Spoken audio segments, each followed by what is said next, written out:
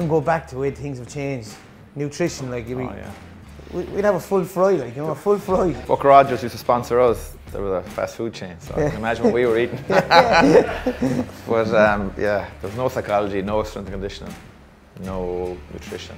I actually used to struggle the morning of games in the sense that I wouldn't have been a great eater that morning because I'd be nervous when I get up. If I could get up straight away and gone straight to the ground, I would have done it, you know, but it was something that definitely took me a while to get better at. Yeah, it would have been exactly the same. It's because you just want to get on with it. Yeah. But I think the big thing in terms of the nutrition and stuff is the routine. You know, I was always passing chicken. You know, that was the big thing before games. You never ate passing chicken. You change your routine just for that one day. What is it you eat before training? What does it eat before club games? Like, why change? That's what works for you.